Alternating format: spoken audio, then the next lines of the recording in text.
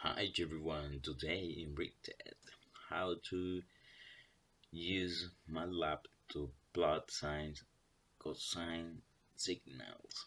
Okay, first of all, you are good in Matlab, you can jump in, so you avoid to see this. This is just some tips to do this. For example, here on the left on the bottom we have all the variables we are creating to plug this for this script. Okay, so first variables, you don't need to tell which one is integer or double or anything, you just put the value you want. And also something important is that MATLAB use vectors and matrices. As you can see here, a1 is 8, a2 5, spec 128. Some of them are 32. Okay, something important for this signal, you know, that is the amplitude sine 2pf, this one t, but I put in the name I, and the phase. Okay, something important is your vector, this one, the I, because it's the one you're gonna use to plot your signal, the x axis. Okay, I'm gonna plot just one period, so I will put my vector from 0 to 1 period. And you can see here we have three values, 1, 2, and 3. This is the beginning, this is the end, and this is the step you're gonna take.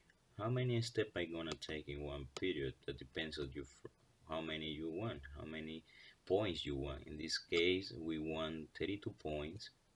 So my frequency sampling will be from 32 multiplied by my frequency, and I have my step is 1 divided by fd.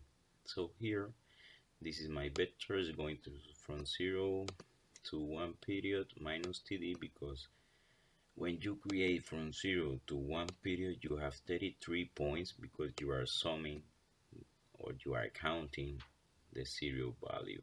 So you have to take off 1, so you can have 32 points in your graph. TD, as I said, will be the step. In this case, if you go here, TD step is every 0.01 will be my step. If I change the frequency, this will change. For example, 5.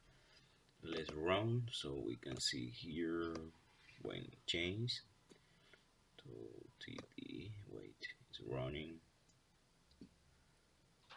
Okay, now my sampling will be 0063.